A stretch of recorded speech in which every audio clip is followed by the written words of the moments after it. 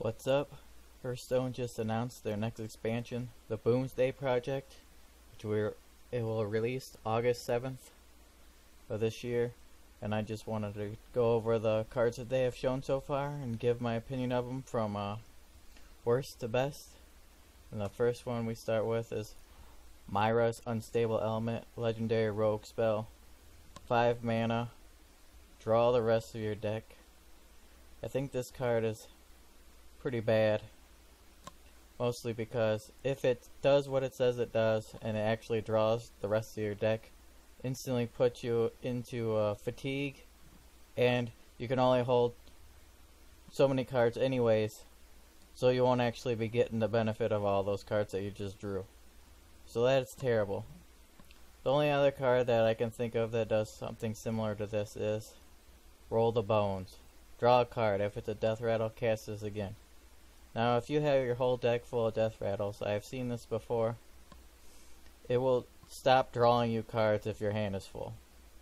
So this saves you from going into fatigue and wasting all the cards in your deck. Whereas this card, I don't really see the point in, unless, like, by the time that this card could be useful, it will be the end of the game, and maybe you have no cards in hand and you want to draw the full cards for 5 mana. Then you only have 5 more mana that turn. Then you start taking fatigue damage. So, yeah, it could be good at that point, but for the rest of the game, this is a dead card in your hand. I don't see the point in this card, which really disappoints me because Rogue is my favorite class. Next card, Spider Bomb, magnetic.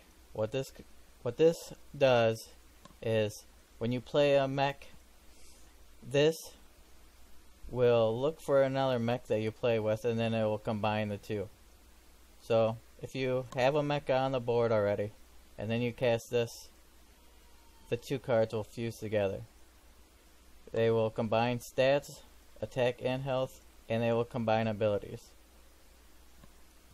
Now, I don't really see this card being great right now, but they haven't shown all the rest of the mechs, and even if they do show the rest of the mechs, I can't really see this card being that great because it basically puts all your eggs in one basket. So you kill one of your own minions to fuse it into this minion, and then they kill this minion, and then yes, this minion will destroy one of their minions, but they've used one thing to kill this garbage minion, and you've already killed one of your minions, so you just 2 for 1 yourself basically. So I'm not sure I like this card. Now we have Electra Storm Surge, legendary elemental, battle cry, your next spell. This turn casts twice. This could be very useful in some control decks. With Healing Rain, if you cast this before that could save your ass really easy. And could also go with like Lightning Storm. This could be good, but it's definitely slow because you're definitely not going to want to cast this by itself, but I guess you can if you have to. I'm sure people will find a spot for this card. Next card. Now this card I actually think is very good. 4 mana, 2/6 taunter. Battle Cry. If you have 10 mana crystals, gain plus 10 attack.